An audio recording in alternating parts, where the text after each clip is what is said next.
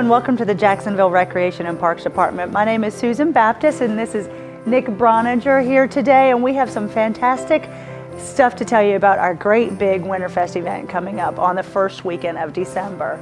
It's here again, the holiday season. Can you believe it? It's fast approaching, and we're excited to offer some new things and some tweaks to our already awesome event. So. Absolutely. Well, let's get right to it because we have a lot to cover. So everybody, get your pen and paper out because we want you to jot down, or at least our website, so you can go and check out all the good stuff, because we have a whole weekend jammed packed full of stuff for all ages. Anybody and everybody needs to come out. Don't go out of town. Come to the Jacksonville area. Come downtown and to the Commons, because we've got it covered for you. So let's start with Friday, December 2nd. Is at the Commons, and we are starting off with our Arts and Crafts Festival. So that portion is on Friday, and tell us a little bit about that. Yeah, we're excited. We have our holiday arts and crafts show, like you said, starting on Friday night, a little preview party. We did get word that Santa is arriving Friday. That's exciting, okay. A special introduction kind of arrival, so we're not sure how he's coming in, sleigh, cool tank, tractor trailer, limo, we don't know what's going on. So we're excited that he's coming in Friday, kind of to kick us off, kick the whole weekend off. So bring your kids out Friday night. So Friday night at the Commons, Santa is coming, and he'll probably get there about 5:30, so you've got time to get home from work, grab your kids so they can come see Santa. You could do some shopping on Friday night. Lots of great art and craft vendors. Everything is handmade, and we're proud to work with the Crystal Coast Arts and Crafters Guild. So we're real fortunate. There are partners in that, and they do a phenomenal job with all of the vendors that come in. So that will go until 9 o'clock on Friday. And then starting on Saturday, we have, boy, do we have a day on Saturday. So we start off first thing in the morning. First thing in the morning, the Holiday Arts and Crafts Show kicks off at 10 a.m. So you have time to head over there. Get some good shopping. All the vendors will be set up, ready to go. Bring your kids.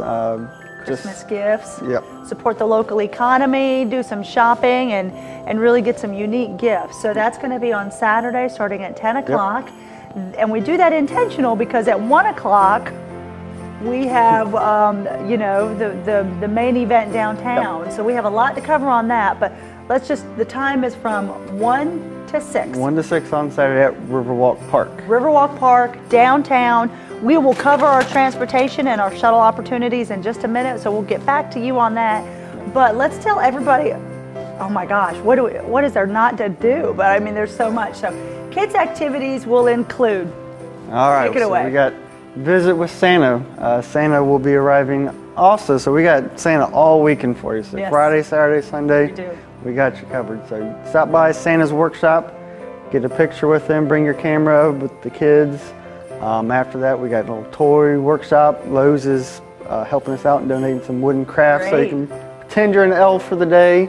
Then we just start after that going into, we got hay rides, pony rides, petting zoo, our state of the art, the coolest part of the event, and we got our snow sledding. Snow sledding is a big hit, and we know people always support us and come out to that, so we wanted to give back and try and enhance our opportunities, so we've added more slides.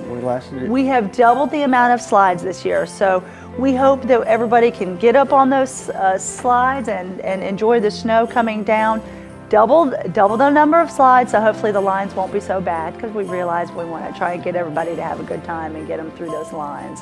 So we have snow sledding, ice skating is even bigger this year. We've expanded our ice skating rink to also, we've listened to the feedback, and they want lots of more opportunities, because we understand that it is lines will be a little long, so we're trying to add to accommodate more at once.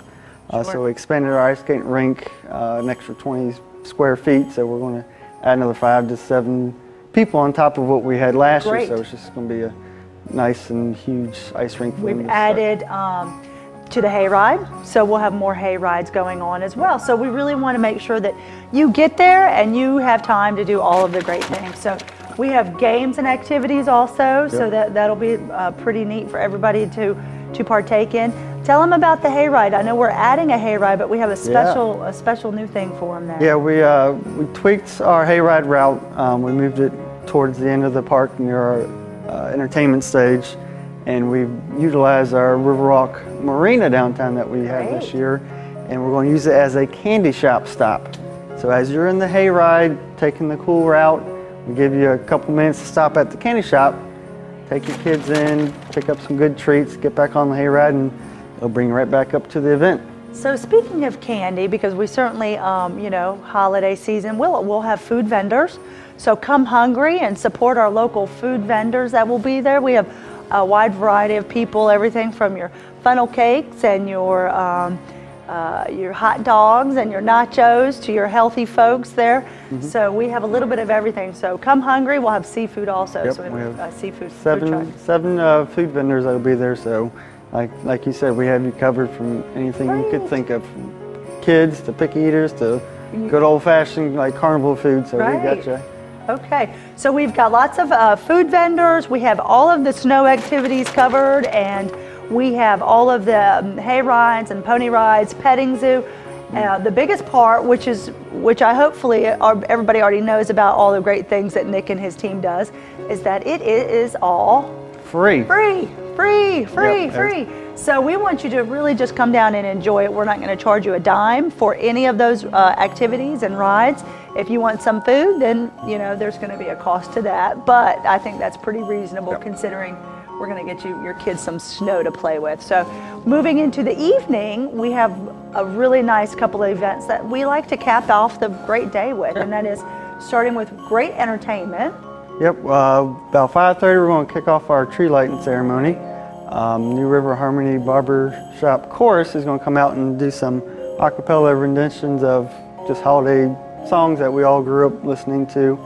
And then we're going to have the mayor's going to come down. Mayor Phillips is going to come down, and he's got the big honor of flipping the switch for the great big 25-foot tree. Yep, we're excited. We've increased our tree height, like you said, to 25 feet, and he's going to flip the switch and just light the tree, and that's going to signal the end of ours, but then it's going to kind of kick into our partner, kind of the Breakfast Rotary Club's flotilla.